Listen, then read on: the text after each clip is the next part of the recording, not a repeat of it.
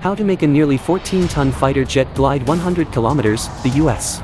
Air Force captain said he had something to say. After his comrades were hit hard and leaking oil, he was hard behind, topped by his partner out of the dangerous war zone, successfully parachuted to escape.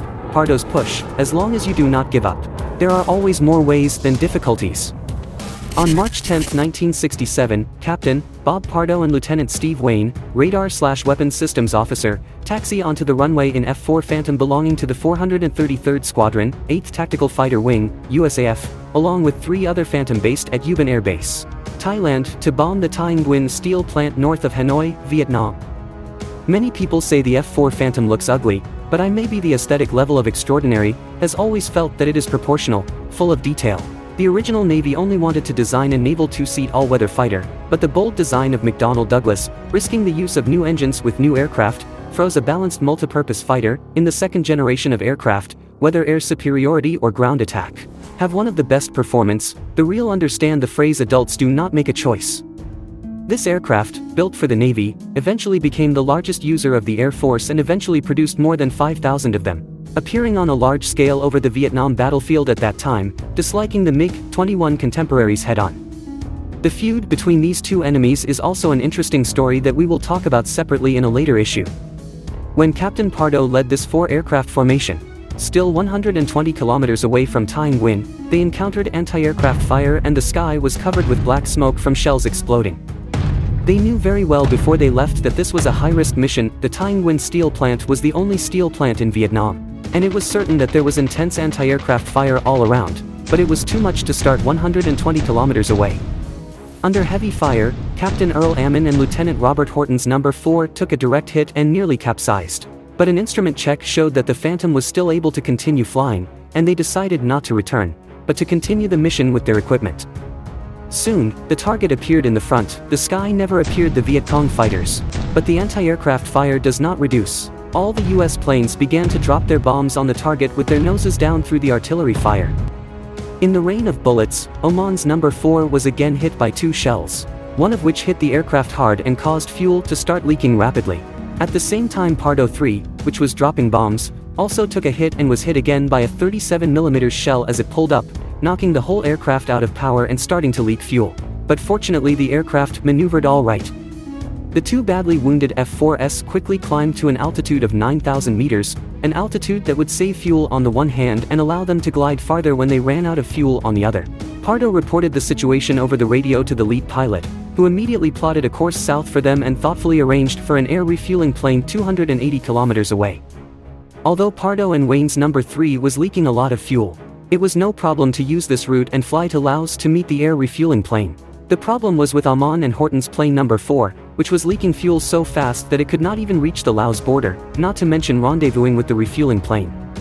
Over the radio, Ammon told Pardo that he would fly as far as he could toward Laos and that he and Horton would eject when they ran out of fuel. The consequences of parachuting over North Vietnam were well known, and with the war already underway, the chances of surviving in a Vietnamese POW camp were too slim.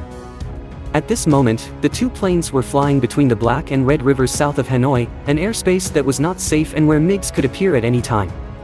In the heat of the moment, a bold idea came to Pardo's mind. He carefully approached Ammon's plane from the rear and slowly rammed it forward. He was going to try to use the $3.5 million supersonic fighter to push the other partner to continue flying. But as he approached No. 4, the strong turbulence blew Pardo around. So Pardo informed Ammon to drop the deceleration chute in order to open the aft deceleration chute bay. With such a small space, Pardo began to try to reach the landing point, but the Phantom's large fuselage brought too much turbulence, and despite Pardo's good flying skills, he was never able to get within 3 meters of the No. 4, let alone use the sharp nose cone designed for high-speed flight to accurately reach the No. 4s. But, time and time again, he tried and failed, making Pardo sweat. He began to think about using the plane to hold the 4 machine, driving the 3 machine from the 4 machine slowly upward. When he was only a few dozen centimeters away from the No. 4, Pardo realized that this was not a good idea, and that if he leaned up there, he would break the No. 3's cockpit cover and cause new problems, and that the No. 3 did not have enough fuel. Once the decision is made to jump, he and Wayne will not be able to jump out. At this point, Oman's No. 4, with its fuel tanks about to bottom out, was descending at 900 m/min. Pardo could only slowly move backwards and disengage from the No. 4 again. But as the tail of the No. 4 came into view, Pardo had another new inspiration all of a sudden. He called Amon and asked him to open the landing hook of the F-4. As a fighter made for the Navy, the F-4 was born with the genes of a naval aircraft, and even after it was transferred to Air Force service, it still retained the landing hook for landing on aircraft carriers, not realizing that this small object could still play a big role in the air. Pardo again approached slowly upward from underneath the number 4. At this moment, the two aircraft were flying at 480 kilometers per hour, and the wake of the F-4 kept Pardo's aircraft swaying, making it difficult to approach for a while.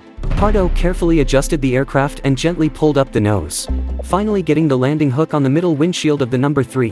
The windshield took the full weight of this F-4 and managed to give it increased flight speed, but the sudden turbulence stirred up both planes and the tail hook slid out at once. But anyway, the trick seemed to work. Pardo again slowly top. He must carefully control the thrust. This small glass is only 3 centimeters thick. In case the top broke, this big hook will instantly insert it into his head. Every action must be like walking on thin ice. What's more, the landing hook is not fixed, but designed to rotate left and right, the top for a few dozen seconds. The power transfer between the two aircraft will be broken up, only to start again. It didn't take long for Oman's number 4 to completely flame out, although completely out of power and its wake much less intense. Pardo was able to push the wobbly number 4 relatively steadily and consistently. Squeezing again and again, the top windshield suddenly cracked with a spider web of cracks, and Pardo immediately disengaged contact, instead using a small piece of metal in front of the windshield to push forward against the landing hook.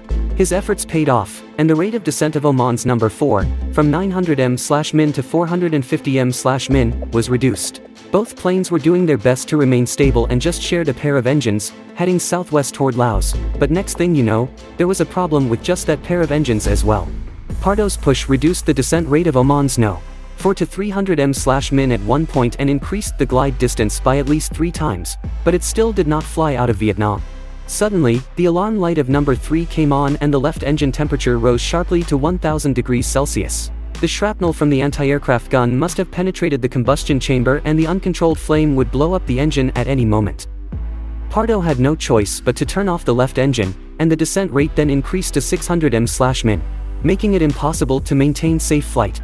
Pardo was caught in a dilemma and tried to start the left engine again, but the engine started to catch fire after less than a minute and had to be shut down. The two F-4s were now left with one engine, and they held on for 10 minutes flying southwest, but it was this life-saving 10 minutes that allowed them to successfully approach the Laotian border. After radioing their position to base, the two F-4s detached in twin pairs. Amon and Horton were the first to eject their aircraft and land in the jungle. Pardo and Wayne flew for 2 more minutes on the only remaining engine. After running out of fuel completely, they also both ejected and parachuted. All 4 of them were lucky enough to escape the Viet Cong. Despite being injured by the high overload of the ejection seats, they were rescued by rescue helicopters. Ironically, due to the anti-war wave within the United States at the time, the U.S. Army was under tremendous public pressure and the Air Force was very sensitive to aircraft battle damage. When Pardo returned to base, instead of being commended for his actions, he was criticized by his leaders for the loss of his fighter planes. It was not until 1989, more than 2 decades later, when the U.S. Air Force reinvestigated the incident, that the 4 airmen received belated recognition. They were each awarded the Silver Star. The Pardo push also became a classic flying miracle. Thank you for seeing the end. Remember to leave a like. We will see you next time.